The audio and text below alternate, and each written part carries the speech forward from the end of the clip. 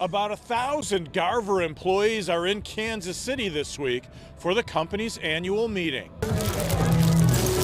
Garver volunteers spent the day assembling snack bags for the Veterans Community Project to give to homeless vets. It's part of the firm's corporate giving program, Garver Gives.